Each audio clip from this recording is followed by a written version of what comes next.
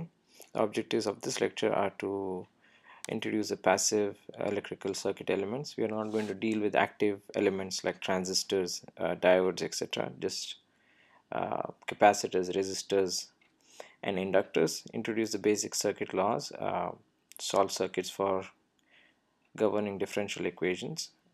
So when I say solve circuits for governing differential equations, we'll look at applications of Kirchhoff's voltage law. This is one of the basic circuit laws, and we'll look at RC circuit and RLC circuit, and also we'll look at applications of Norton's current law.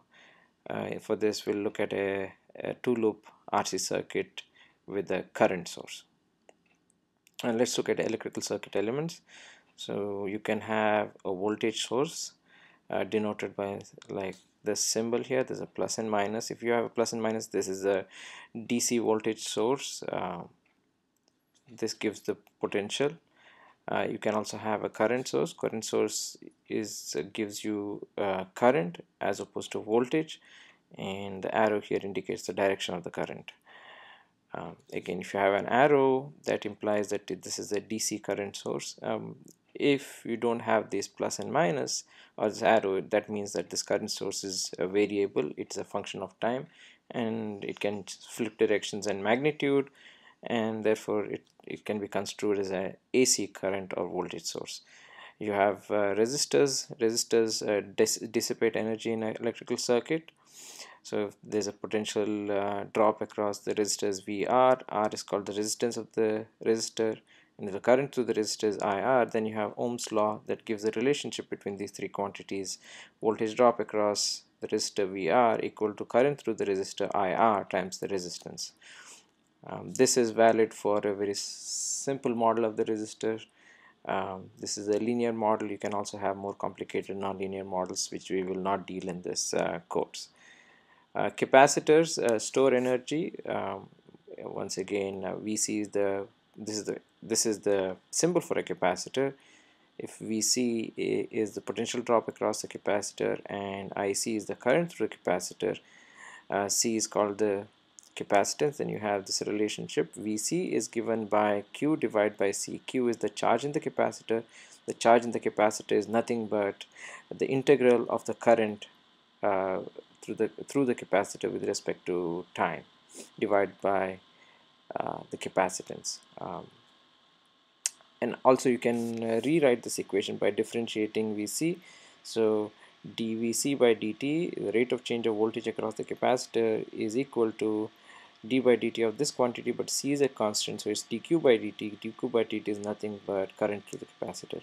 The capacitance is given by epsilon A divided by d, where A is the area of the plate of the capacitor, d is the distance between the two parallel plates, and epsilon is the permittivity of whatever insulator is in between the two plates. Usually it is air, but you could have other material in between there. Now you also have inductors. Inductors have inductance. There's potential drop VL across the inductor, and IL is the current through the inductor. There's a relationship which relates all these three quantities. The potential drop across the inductor is L times rate of change of current through the inductor. Now you can rewrite this equation in another form. You can write integral. If you integrate this both these equations, both left and right hand side, you can get integral of the potential drop across the resistor with respect to time is nothing but L times current through the inductor. Now if you put resistors in series, you can find the equivalent resistance like so, and the way to solve that is fairly simple.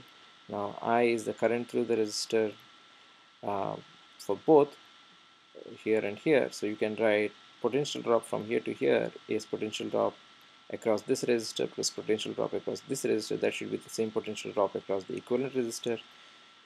You just substitute what VR is in terms of I and R1, VR2 is in terms of I and R2. You can write this equation, write the same equation on this side, and equate the two to get R equivalent equal to R1 plus R2. So if you have n resistors in series, you can just add them up.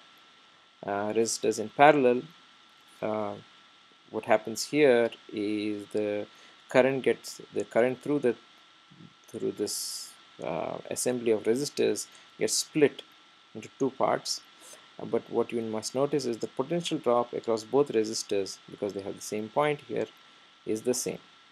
Um, same Follow the same strategy here. You can write that the total current to this setup here, I equal to I1 plus I2. Write I1 and I2 in terms of potential drop across the resistors like so, and you can write the same equation here and equate the two to get 1 divided by R equivalent equal to 1 divided by R1 plus 1 divided by R2. For n resistors, this is going to go 1 divided by R1 plus 1 divided by R2 up to 1 divided by Rn. You can have capacitors in series like so. So this is equivalent to this. Now you find what's the relationship between C equivalent and C1 and C2. You can say that the charge in the two capacitors is the same. Why? Because if charge Q moves in, positive charge moves in, negative charge is to move out of here, and that negative charge will end up, same negative charge will end up here, and that negative charge will cause same amount of positive charge to go out here, which means that the two charges in the two capacitors is the same. So we write that equation in terms of the capacitances and the voltage in individual capacitors. That has to be the same. The same charge has to have go through here as well in the equivalent capacitor. So we write the equation here, um, and we'll look at what the potential across the whole assembly is. Here it is nothing but V1 plus V2. That should be the same potential across here, because these two are equivalent. So you can write these two equations, equate the two, and you can get your formula for the equivalent capacitance. 1 divided by C equivalent equal to 1 divided by C1 plus 1 divided by C2, and so on and so forth. If you have n capacitors in series, capacitors in parallel, as you guessed, you just add them up. Why? Because if charge Q moves in here, right here into this capacitor, and charge Q2 moves in here, the sum of the two charges is equal to the total charge. One thing you must notice is the potential drop across the capacitors is the same.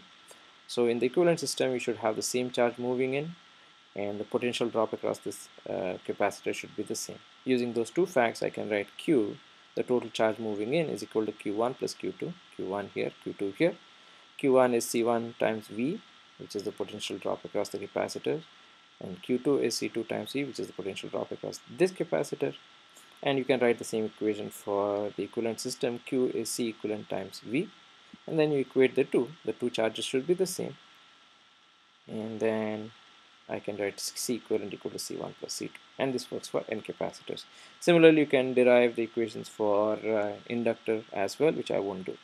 Now let's look at Kirchhoff's voltage law. That's the first law that we'll look at. What the Kirchhoff's voltage law says is the sum of potential drop across a loop is 0. So this is a loop. What we do is we assign a current direction like so. Now you sum all the potentials. Now what happens here is, if when you march along the direction of the current, you encounter a potential source and you encounter the plus sign first, then it is given a positive sign. If you encounter a negative sign first, then it's given a negative sign. So in this case, this one becomes a plus, this one becomes a minus, and then you can sum up all the potentials here using that convention, and the sum is equal to 0. So I'll write VR, which is the potential drop across the resistor. V2 is this potential source. You notice that we encountered plus first, therefore this is plus. VL is a potential drop across the inductor. VC is the potential drop across the capacitor, minus V1. Why minus V1? Because we hit the negative sign first. That equal to 0. That's Kirchhoff's voltage law. Norton's current law says currents in a node are conserved. What that means is, if you have a node like this and there are 3 branches here, if I1 enters here and I2 and I3 leave, I1 equal to I1, I2 plus I3. So currents are conserved. So you can't have currents accumulating in the node. That's as simple as I1 minus I2 minus I3 equal to 0. So currents entering are denoted positive, currents leaving the node are denoted negative. So I1 minus I2 minus I3 equal to 0. Those are the basic laws and current laws that we're going to use, and explanation of circuit elements.